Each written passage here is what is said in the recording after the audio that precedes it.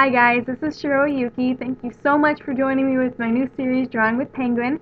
This is part 1 of 2 of The Princess and the Robe, sort of an introduction for myself to kickstart this new series. I will have more in-depth tutorials next time. I'm just kind of letting you know what this is all about, what you can expect from this. I hope that somebody can get something from it. I'm by no means a professional, but I do enjoy art and I have been drawing for a long time.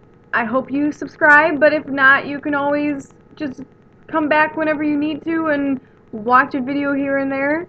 I'll try to have a video out every week.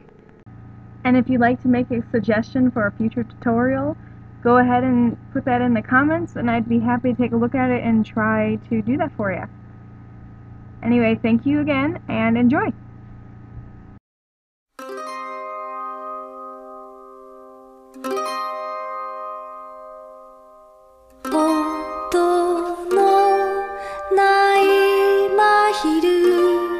風はただ